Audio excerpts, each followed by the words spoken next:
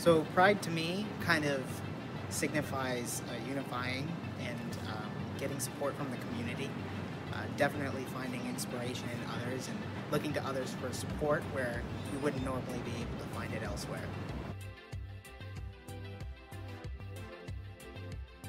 In terms of what companies can do in the LGBT spectrum, working with different kinds of LGBT groups or LGBT centers within the local space. It's never a bad thing to get involved with volunteer work and charity work and making sure that your company is visibly supportive to these causes. However, a lot of the work has to be done at the ground level, so definitely making sure that your paperwork is accepting to everybody, making sure that it's easy to have these documents changed if somebody undergoes, a gender marker change or a name change.